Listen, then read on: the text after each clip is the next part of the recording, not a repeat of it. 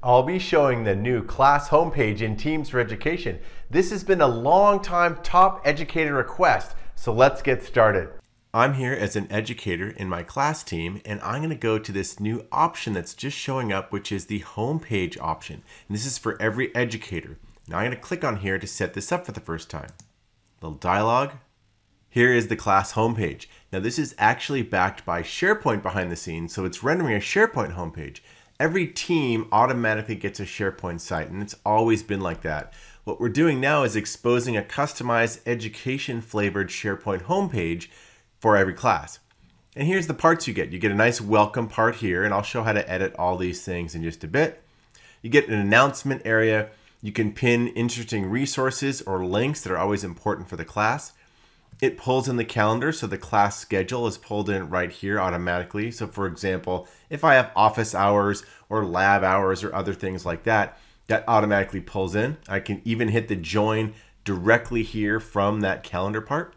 Upcoming assignments are listed right here. Here are two different assignments that are coming up for the class.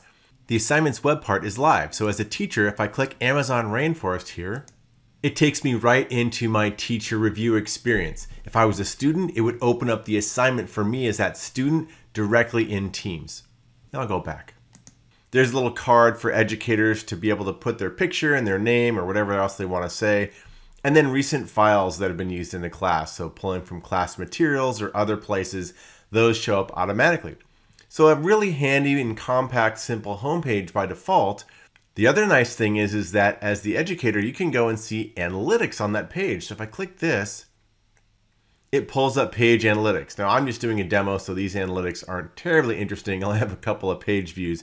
But if you have people coming to this homepage, you can actually get a sense of when people are looking at it and a lot of really interesting things. We'll close this. One of the best parts about SharePoint homepages is that you can edit them. So I'm going to go in the upper right here and click Edit. Now I'm in edit mode, and this homepage is actually just made up of SharePoint web parts. It's very easy to customize and edit them. It's also easy to move them around or even add new ones or remove things. So in this case, I'm going to do a couple of simple updates. Click here, and we're going to say welcome to, and I'm going to change this to Mr. Tholfsen's class. If I want to change the image, I just click on the image and you get this image tool, so I can resize it, so I can make it smaller like this or make it back to normal. I can crop the image. I click here and I can crop things. So you've got a lot of different options on customizing this in just the way you want. Lastly, if you want to change the default image right here, all you need to do is go and click this edit pencil to edit the web part. On the right hand side, that opens up the image pane. Now what I'm going to do is click change. Here are the recent images. That's the class home I currently have. Stock images, which is really nice. Lots of great options that are really colorful. You can do a web search, upload from OneDrive, however you want to do it. I'll go here and choose stock images just to show what it looks like. I'll scroll down. I like this one right here, and I will choose at the bottom, insert. Ooh, that looks really nice. Now, if that's a little bit too big, you can make it smaller and crop, do those other things. I'll just flip back to the one that I had previously. Now the other thing I can do is change some of these headings here. So educators can add a heading or announcement. So I'll delete this and add my own heading. Science is amazing. You can add some descriptions and announcements right here. I'll say the new lab coats are ready to pick up, and you can do all sorts of highlighting and changing and formatting. We'll scroll down. You have the resources area. Maybe you want to add some quick links. I can add things here. I'm not going to add links and change the sizings. You also have assignments, and you can customize this. Maybe I want to move assignments above resources. So you can see as I hover, I get that little four-way arrow. I'm going to click and drag this part, and we're going to drop it to be above resources. So I just swapped places because assignments is more important than resources. And here's the class schedule web part. Now let's say when I go down, I actually want to insert another web part. So when I hover, I get this little plus. And I'm going to add a new part to my homepage. And if I scroll down here and give myself a little more space, there's all sorts of web parts. So here are some of the common ones: news, people, quick links.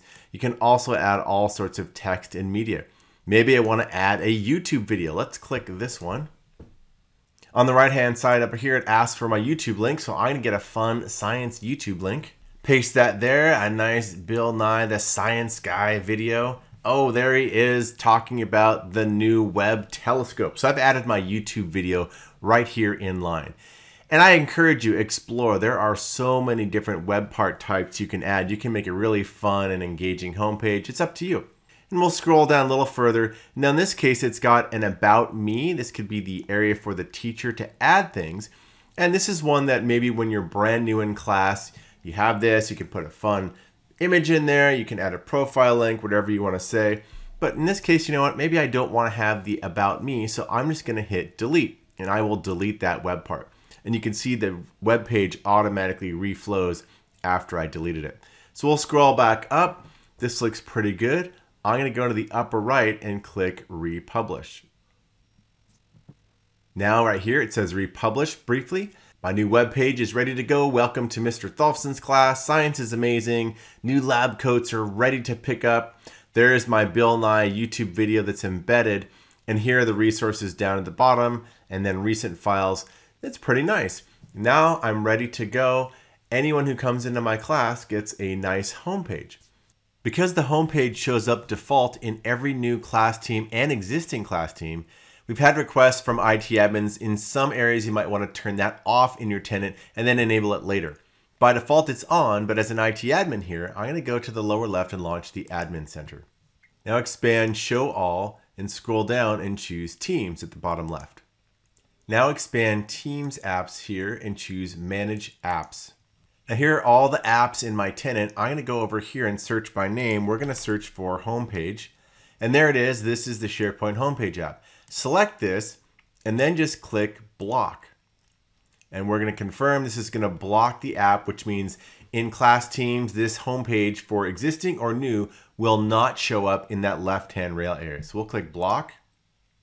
At the top, it says one app was blocked, and you can see here it says blocked. So now homepage won't show up. So IT admins have flexibility. A note, this is tenant-wide. This means that it's either on or off for all the educators in your tenant. This is now rolling out slowly across the world globally. This is in mid to late August of 2022. By the end of August, we expect this will be fully rolled out globally. If you want to keep up with all the latest Microsoft updates and tips and tricks, subscribe to my channel and then just ring the bell so you get all the latest videos that I post.